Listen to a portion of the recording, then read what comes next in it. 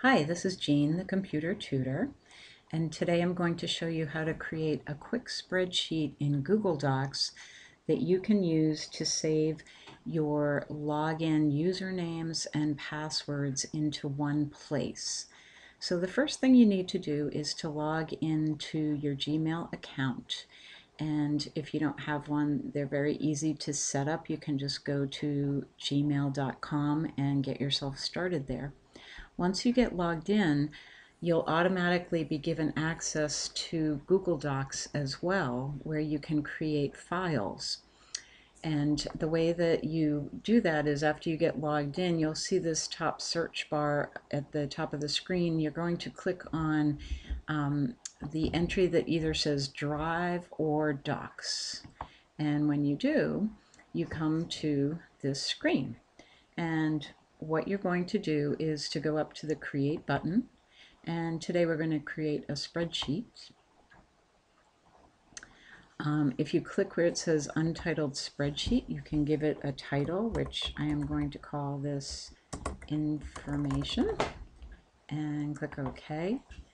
And then from here, you're just going to give your column headings a name, and I'm going to start with site name, and then go to the next one, and I'm going to call this the URL, and the next one is username, password, and comments.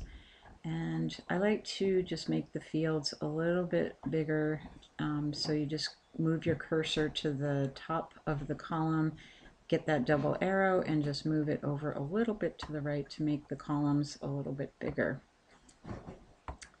And then once you've got that done, you're ready to go. So you can start keeping track of all your login and passwords here.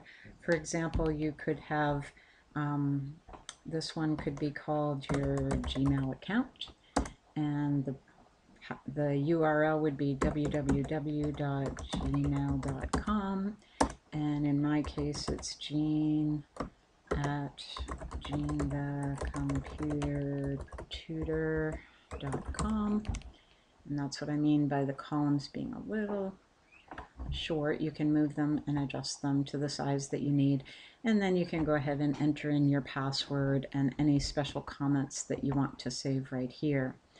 Now, the important thing when you're saving a file like this that has information that you don't want to share with others is you just want to go up to the share button and make sure that it is set to be shared only with yourself. And you can see right here, I'm the only person that has access to this file, so that's good.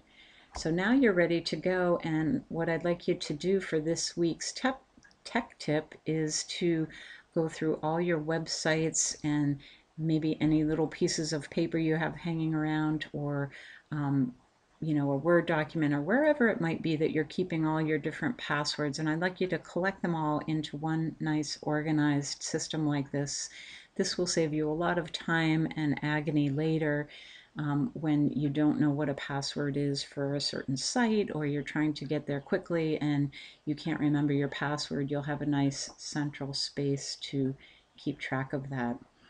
If you would like more computer help, you can contact me at www.jeanthecomputertutor.com, and I would love to help you out with your computer needs. Have a great day.